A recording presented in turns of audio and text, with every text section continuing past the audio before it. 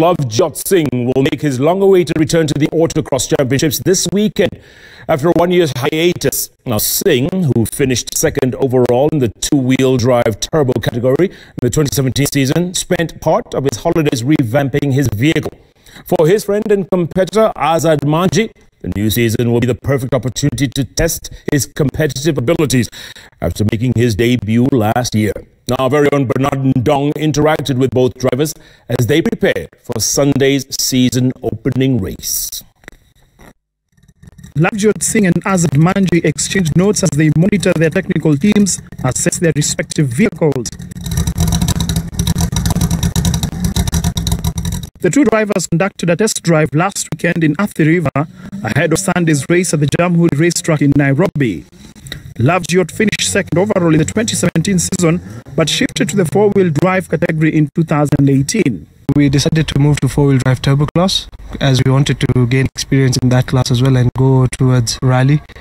And we did Safari Rally in 2018 and 2019. Lovejyot will renew his rivalry with Kunat Patel, who lifted last season's overall title. He has made numerous modifications to his vehicle, known as a buggy, to ensure it operates at its optimum in the opening round this Sunday. Few modifications like air filter, aftermarket ECU to just get a bit of more power out of it, running on avgas, what they call jet fuel, to run so the car runs a bit cooler and a bit more performance, aftermarket radiator.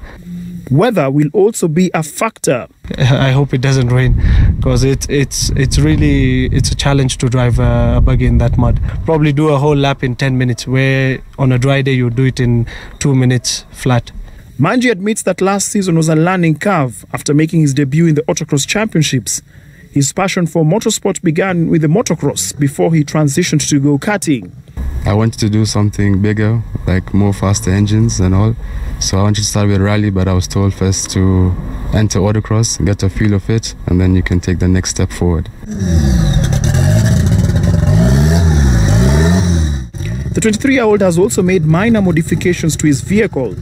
He's good friends with Lovejyot and consults him often. So now we have Lovejyot, who used to be the champion currently for 2018, and is now back into 2020, so it will be a competitive year. When Lovejyot makes his return to the autocross championships this coming weekend in the opening round of the season, he'll be participating in the two-wheel drive turbo category as well as the four-wheel drive turbo category after he finished third overall last season. Ndong for Citizen TV at the Shazco Garage in Nairobi.